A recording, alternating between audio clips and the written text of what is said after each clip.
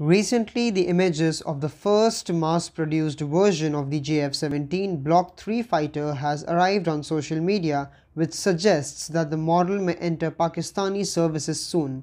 The fighter jets are expected to be produced in China and assembled in Pakistan, since China does not trust this fighter even as a cheap replacement for the obsolete J-7s and J-8s. The JF-17 fighter jet is explicitly built for the export purposes.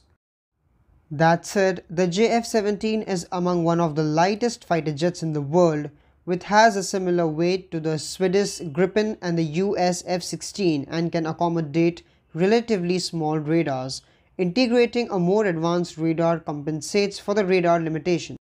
Now, the Chinese feel that the new model could attract more interest from foreign customers as it has a substantial increase in the new capabilities.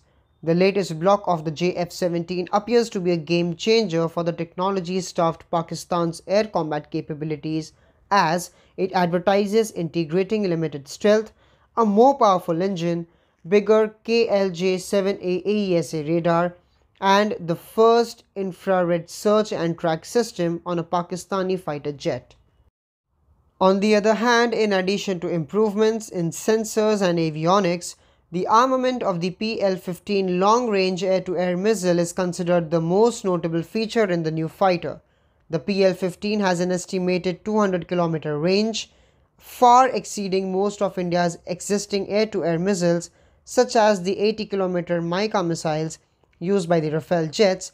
This missile outranges any missile fielded by the Indian Air Force Mirage 2000 fighter jets and the MiG-21. The MiG-29 and Su-30 MKI uses the R-77 missile with a range of 110 kilometers.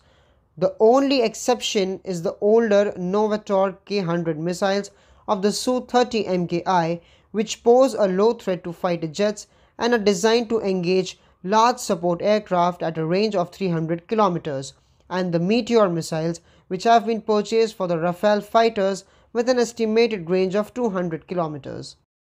With all that said, the advanced performance of the JF-17 Block 3 is expected to make it more attractive than the previous versions, with Pakistan likely to field more than 100 of these fighter jets, including single and two-seat versions. The JF-17 Block 3 is expected to revolutionize Pakistan's ability to defend its airspace and serve as a light companion to the JF-20E fighter jets.